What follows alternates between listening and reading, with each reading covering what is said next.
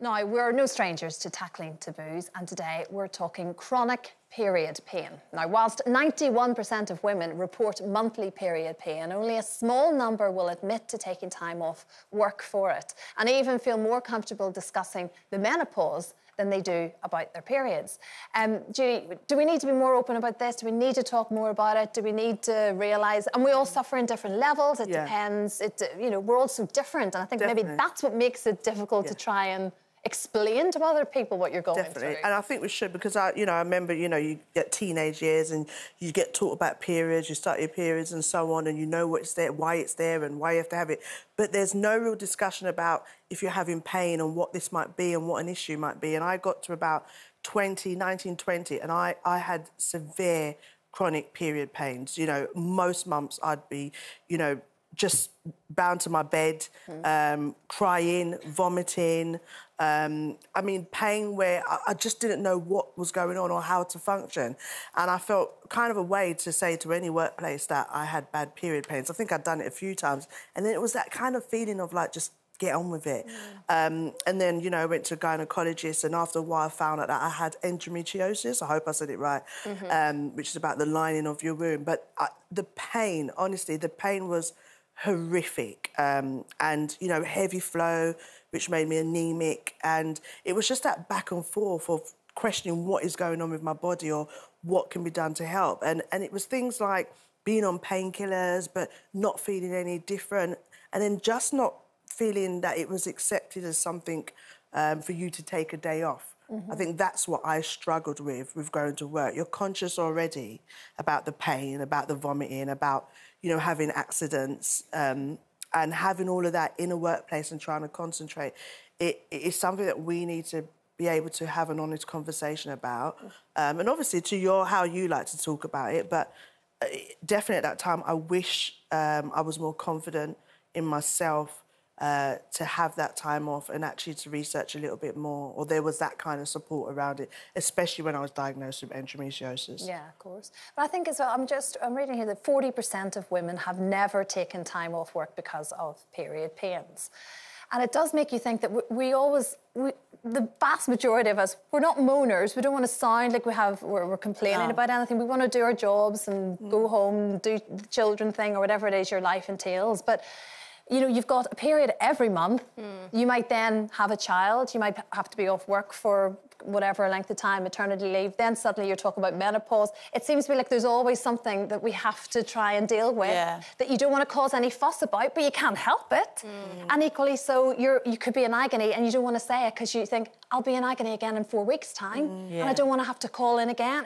You're in an impossible position sometimes. Yeah, I think it's a hard one. I think, like you said, because everyone has different versions of it. Like, I know when I was young, me and my sister were very similar to you, Judy. Right. Like, we'd pass out if we were out and about and we had our period, or we'd throw up because the pain was so bad. And, like, I remember having a sleepover with my mates and going up to my mum in the middle of the night and, like, having to have a bath just to try and ease the pain, and that didn't help or whatever. And then I tried to go on the pill, but I couldn't take the pill because it didn't agree with me, so then I got given, like, really strong painkillers. And I was in S Cup Juniors at this point, so I was performing and things like that, and, surrounded by adults, and when you're young, you don't want to say, oh, I've got my period, I've got really bad period pain. And it almost feels like it's not accepted as an excuse to not work or not to do something, because it is something we have every month and you've just got to get on with it. But for some people, like we were when we were younger, it's not possible. No. And I think having to say, oh, I've got endometriosis as an excuse to do it for people to take it seriously isn't good enough. But then I know even with that, I've got 6 really close mates, and I think 4 out of us has endometriosis. Wow. So they're dealing with pain every month. I've had a friend that's just had a hysterectomy because of it. So I think there's so many things like that you go through, like you say, on a monthly basis, that it's not just the fact that you don't want to talk about periods, but it's also the fact that you don't want to say, oh, this is something I'm going to have monthly, and someone at work might not take you on because you might have to take time off. But very difficult, actually, just for the three of you from a performance perspective. You're up on stage, or you're up on stage and you're dancing, and likewise as well, you're on a long day filming something. It's actually really difficult. You're conscious of it. You're conscious of it, and you're just nervous. That panic, isn't it? It's just that panic moment of like, oh God, because other people feel uncomfortable. You've got to think that's how society's really made it in how period products are advertised. And back in the days, it wasn't really shown that much. We've been brought up like that to not really, you know, show that, you know, you've got your bag, you've got a little bag with all your bits in it. And some of us do generally feel embarrassed by it. Even that, there's that big red bear. Have you seen it, the new Disney film? I don't know if your grandkids have watched it. I can't remember what it's called. And she's like, when she gets her period for the first time, she turns into this big bear. And I think it's great that they're acknowledging it, but also it's like, again, demonising it a little bit, like, you're going to turn into a bear when you get your period. But it wasn't even talked about, was it, really, in those days? It used to be called your monthlies. You got your monthlies now, oh, my God. And you'd never see, like, Tampax or sanitary towels or anything. They were always locked away in a bathroom cupboard. You never asked your dad or anyone to go and get you anything. But I know my youngest one was really embarrassed by it and she wouldn't talk to me about it, but I knew that she'd started her periods. And I kept saying to her, why don't you talk to Lauren? Talk to your sister. She'll talk to you about it. But she, in the end, I just used to get the pads and put them in her drawer and then, like, make sure that they were there all the time. But I was lucky. I didn't really have I used to get a bit uncomfortable a couple of days before, but then when the period stopped, you get the ump then because you think, I'm not really going to have a period again now. I can't have any more babies now, can I?